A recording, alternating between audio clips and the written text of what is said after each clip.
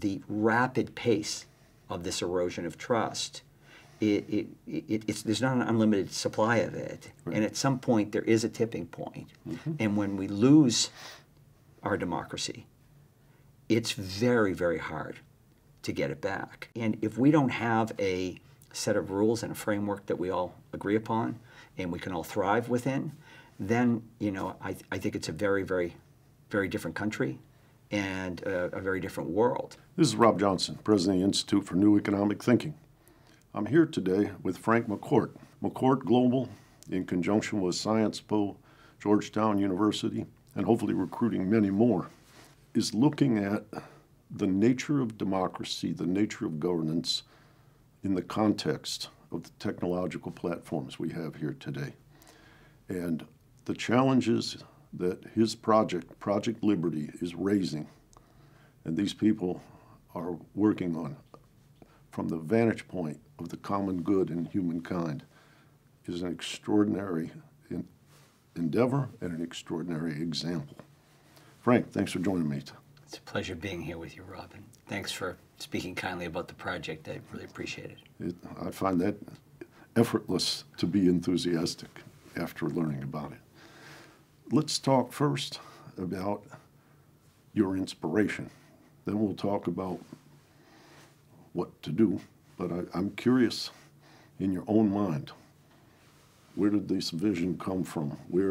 What inspired you to launch in this direction? Yeah, well, I think I was inspired in part because of a great deal of concern about the direction things are headed in a country I love, and in a country that my family for 5 generations has been a part of building. And I suppose if I dig deeper and really think about where does it all come from, it comes from a certain upbringing. I think about my great-grandfather every day, an immigrant coming to this country at 13 and then starting a business in the late 1800s, building roads when Henry Ford started building cars, and then literally, as I said, building this great country, and sitting as a steward of a family and a business of 5 generations. Up until a decade or so ago, I never thought we'd be sitting here talking about the sustainability of democracy or capitalism, for that matter. But I became very concerned about that and wanted to do something about it. And that's what is really the impetus behind this project, is not sitting idly by and complaining about it or opining on the problem. It's actually trying to get in the game and do something to fix it. And lastly, I would just say that, again, growing up in Boston, large Irish Catholic family, 7 kids, and so 9 at the table minimum, often many more. You can imagine that environment and what it was like. And we as kids were very good at defining the problem. And my parents would always remind us before dinner was out, you've done a great job defining the problem. Now what are you going to do about it? Yeah. And Project Liberty is trying to do something about a really big problem. Yeah, I remember reading in some of the interviews that you've done that you talked about America being, which might call the product of migration, that people picked up and did something different. They moved. It was geographic migration. And my sense was you were imparting to us that you may be in the same square miles. It's not about picking up and running away. It's about migrating our systems to be better and more supportive of humankind. Yeah, I couldn't agree with that assessment more. It's when things are not good, when we live in a physical place, and we see this over and over, unfortunately, in the world, people leave where they're at when things become intolerable. But they do need a place to go. And that's human migration of a physical nature. And this very country, as you point out, is the product of a physical migration from a regime, a structure, right, where people felt underrepresented or not represented, would no longer tolerate, a feudal system, a monarchy, etc. And the form of governance and what their lives were like. And so they picked up and left and started a new project called America. New governance, a new model, a new set of values, and a new set of principles. And we've all lived with the benefit of that physical act. Well, now we're living in a digital world, and very, very powerful, large structure, which is, in my opinion, and I'm just sharing an opinion, is very, very unhealthy. And not only unhealthy, is eroding trust at such a rate that the very systems that we rely on, i.e. democracy and capitalism, which are built on the premise of trust, when you destroy the trust, the systems crumble. Yeah. There's no logic that I'm aware of that if you remove the underpinning of a system, that it will survive. So it's, I think, a very, very important time for us to define clearly, see clearly the problem, but I hope not dwell on the problem, but now really gather up our most creative selves, our best selves in a way, and do something about it. You know, the what are you going to do about it? Answer to that question. Mom's echo in your ears. Yeah, exactly right. Yeah, well, I think that not wallowing in the sorrow of, how you say, recognizing we're in this difficult place and moving forward is a key part of what I call the example you're setting. There are lots of different things people talk about. They talk about climate change. They talk about the military and the dangers of the Ukraine. They talk about instability in the financial system and what have you. Project is focusing on what? What's the place you're zooming in on to make the difference? Yeah, we're zooming in on what we see as a core fundamental problem. And if we solve it, the chances of solving all those other problems increases mightily. Yeah. Yeah. And so we're not suggesting that Project Liberty solves all the problems in the world, or that changing tech changes all human behavior. What we're saying is that the current architecture of the internet is flawed. And it can't be fixed merely by regulation or by tweaking it around the edges. We need to fix the model and change it completely and make the old model obsolete. Yeah, maybe by putting this into some context, when I refer to technology, I want to be clear, and the problems associated with it. I'm talking about the idea of extracting and exploiting our data, surveillance capitalism, and just surveillance, period. You know, it feels to me very incompatible with democracy.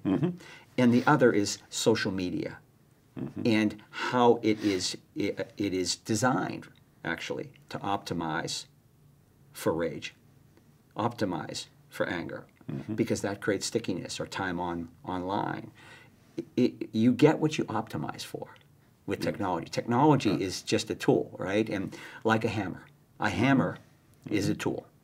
It's a means to an end. It's and not we the can end go of out itself. and we can go out and build a house with that hammer, Yeah. or we can go out and kill someone with that hammer. It's a tool. And so we need the technology, I believe, to support democracy, to support a fair form of capitalism. And it can.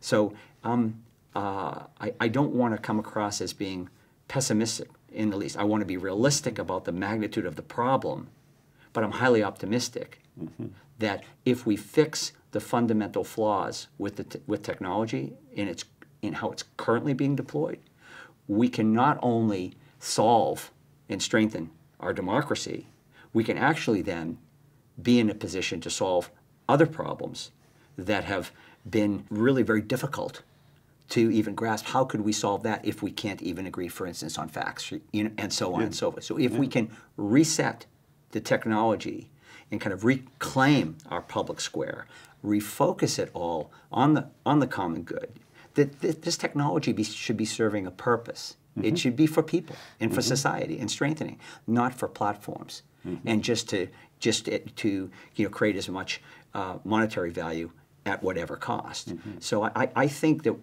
if we can fix the technology and redirect it to work for democracy and for society, I think we're going to find solving these other problems much, much easier, or at least much more possible. If you get it right, then the systems are more responsive to what you might call detecting discord and evolving towards a positive outcome. If the systems are refracted by that yearning, like you said, fomenting rage to increase time, to increase the advertising rate for the vendors. Not a good formula for democracy. It doesn't have anything to do with, how you say, meeting the challenges. Yeah, and let's think about this for a minute. If your mantra or mission is statement is to, quote, move fast and break things, well, we move fast and we're breaking things. If, on the other hand, it's move fast and fix things, you know, maybe we can fix a few things, and maybe we can replace some of this despondency we're seeing all around with a real hopefulness.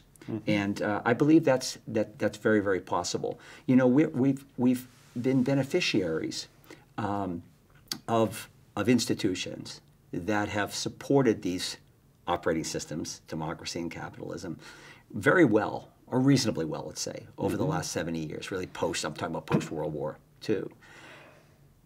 But that was an analog world. And now we're living in a digital world.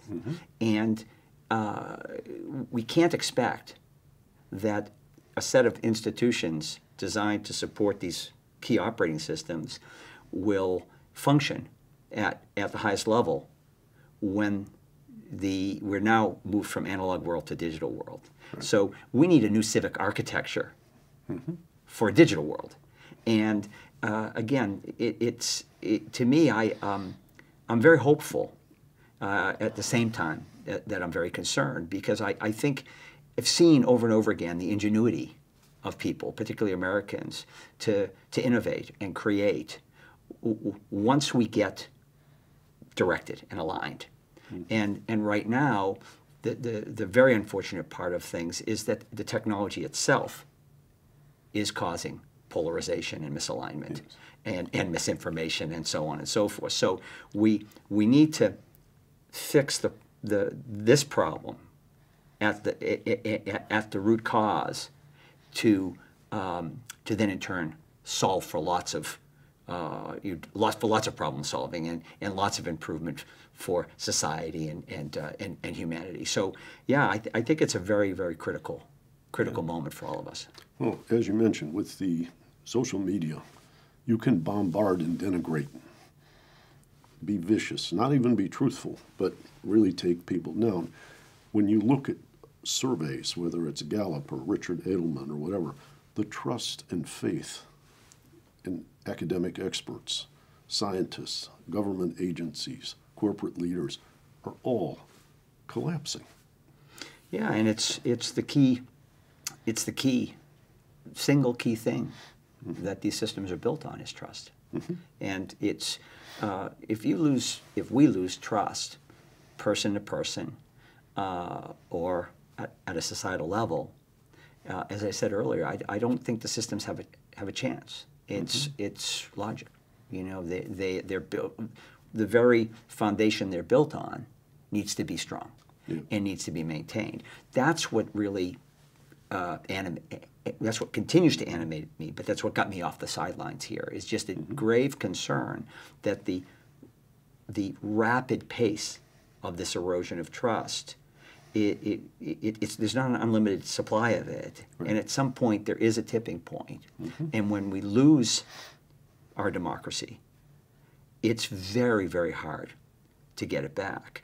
And I want to see our family's business thrive for another 5 generations. You know, I love the country, and I want to see other people's businesses thrive and survive. And if we don't have a set of rules and a framework that we all agree upon and we can all thrive within, then, you know, I think it's a very, very, very different country and a very different world. And you know, so I hope that, you know, many people will get involved. And it may not be, our idea may not be the best idea. There may be someone else out there with a better idea, and if there is, I want to support that person and those ideas. Yeah, evolve. Yeah. But let's evolve together, and let's make this a collective project. It's a I think this is a project. This is a problem big enough for all of us to pay attention to, yes, and to get involved in. And Project Liberty, has 3 tracks associated with it. It's not just a tech solution to a tech problem. Yeah, there's a tech track and a tech solution, something we call a decentralized social networking protocol, which we've created, which is open source, and we've gifted to humanity. And if adopted, it would fundamentally change how the internet works. But there's also a governance track and a movement track, because we really feel people need to get involved. Society needs to get involved to fix this and want to see it fixed. And this time around, we need to have real governance. We need to, and by governance, I mean we need a conversation and agreement upon what are the values and the principles that we're going to agree on here that we want the technology to support and to help thrive. In other words, if we want democracy to thrive, let's optimize for democracy, not rage. I'm looking at the challenge. You're a beacon. You're going for it. You're seeing it in this larger context of the common good and the systems that support them. My sense is, in a time where expertise has been denigrated, to engender trust is a formidable challenge. And I guess I'm saying people have their habits. You're building a new platform. How do we catalyze the shift to the new platform to recognize what you might call collective health of going from dependence on those systems to these new systems? I think, I could be missing the mark here, but I'm a huge believer in people. And I've seen time after time after time, if there's something that's credible, authentic, doable, can be very bold, but doable and hopeful, people get very excited about it and rally behind it and make it happen. If we can replace some of this despondency that's creating this, this instability and this leading to this lack of trust and so on and so forth, with a hopefulness and a future that people can see it as a possibility, I think we can shift the energy completely here. Right now, we're stuck. Yeah. And there's very little discussion about the future, right? There's a lot of discussion about past grievances and lots of discussion about, can we make things like they used to be and so on and so forth. We're stuck. When people are afraid, they become nostalgic. They lurch backward rather than evolving forward many times. Yeah, and they want to recreate a time that maybe even wasn't really like they think, but it felt, like you say, it felt better. If we can feel better about the future, why not? Go for it. Yeah. People want what makes them feel better, right? If it's real. I think that what we're seeing, though, is that in the recent past, people are being sold something about making them feel better that's not genuine. Right. It's a mirage. And it's not they're not being spoken to honestly. And if we have a project that's a collective project, right? It's not just one person's project or one thing. It's not like that. It's a collective project. It's something. Let's put that man on the moon again, and do it collectively, and be excited about it, and feel good about it. I think that changes completely the dynamic. I think that we are in a place where wallowing in fear creates otherness, blame, hostility, polarity, but it also, none of those things help you regenerate. when you say stuck, that's the word that really came to my mind, is when you're stuck, there's a lot of work done in mind science about the three regions of the brain and, you know, the old parables of fight and flight and so forth. Absolutely. But when you shame people, things get worse. Absolutely. And the nature, the healing, the moving beyond is about, like you said, that regeneration of trust. And my Chinese friends, who are often very good at criticizing the United States, say, when you look at the history of China, when did rebellions happen? It wasn't when the adults were damaged. It's when they feared for their children's future. Absolutely. That's the propulsion. And you and I have young children. I have 2 grandchildren, 1 on the way. The anxiety that often inhabits my daydreams is what am I going to do for their future? And feeling confidence in that, I think, will calm an awful lot of nerves. And I think the Chinese have an insight there.